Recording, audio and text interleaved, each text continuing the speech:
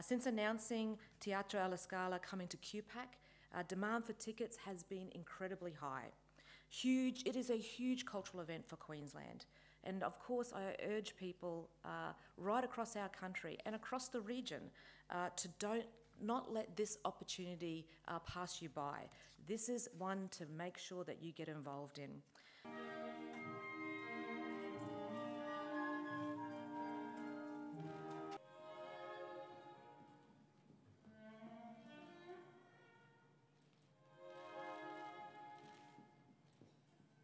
This company is considered as one of the great icons of the world and a great icon of Italy, and to have them here for the first time in their 240 history is pretty extraordinary. It's Giselle, it's characteristic La Scala ballet repertoire ballet. We have our iconic Giselle, which was Carla Fracci, so it's an honor to us to bring it to the world and show it to everyone.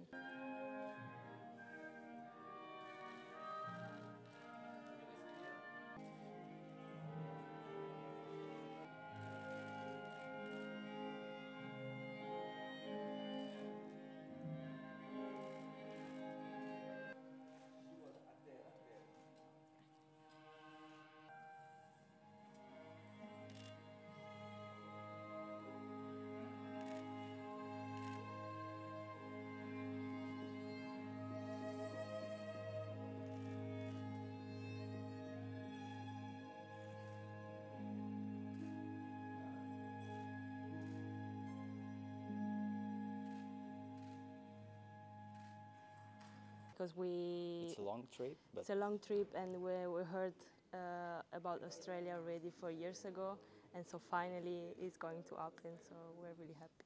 Più lontane, più complesse, indubbiamente l'Australia è una di quelle. And in closer places to Italy, and Australia, of course, is such a distant place from Italy. This is just a beginning. So it will be the beginning of a long partnership and presence of the Scala and of the Italian artistic and musical world here in Australia.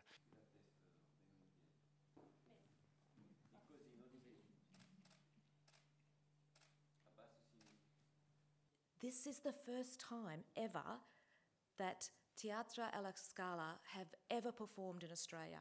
And it is happening here in Queensland at QPAC, and it is something that not just Brisbane audiences, but audiences across Queensland are going to be able to interact with.